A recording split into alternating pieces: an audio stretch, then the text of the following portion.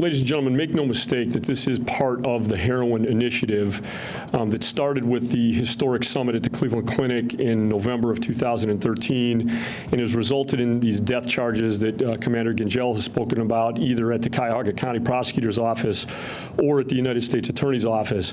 And we are going to continue to work to get this scourge out of our community. And I hope the message goes out clear today to the drug dealers in Chicago and in Texas.